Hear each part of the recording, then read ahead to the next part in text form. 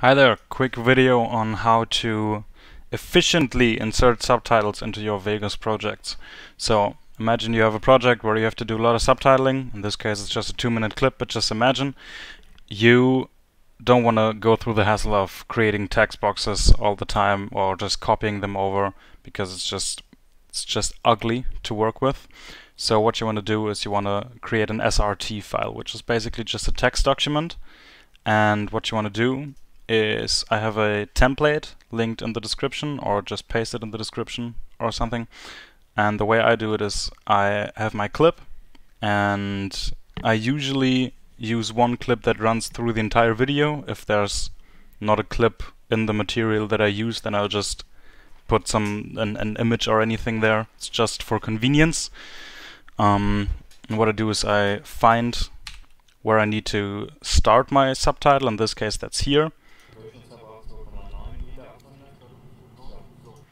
Then I let a part of it play out. In this case it's German, so I'm trying to, add English subtitles.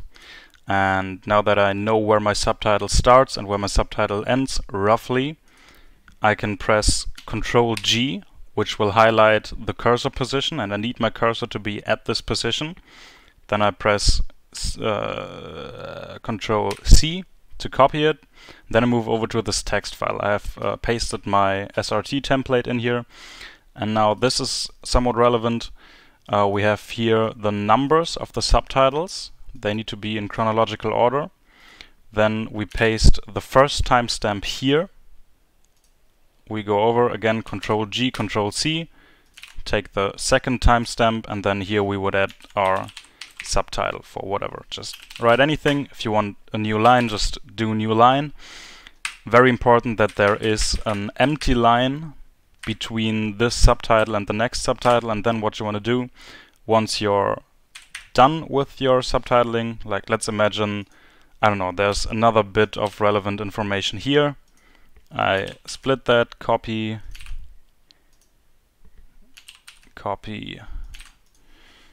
subtitle 2, for instance. And what you want to do next is, once you're done, you want to go and delete everything except for the next subtitle number, because for some reason that's relevant. I don't really know why. Then you go to File, Save As, and you save that as whatever the name is for your subtitle file, .srt. Very important. You want your encoding to be at UTF-8, and this should be all files, so it's going to be saved as a subtitle.srt file. You go ahead and save that, and then you go to Insert Subtitle from File.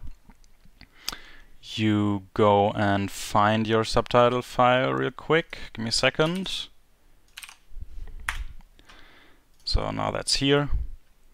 Insert that, and the reason we made these cuts is because, as you can see, sometimes the subtitles will line up perfectly, but I don't really know why. Sometimes it doesn't. But what you can do now is just go through your project, resize them really quick, and because you made these splits on the track that you use exclusively for this, it will just snap to the right positions really quickly. And yeah, as you can see,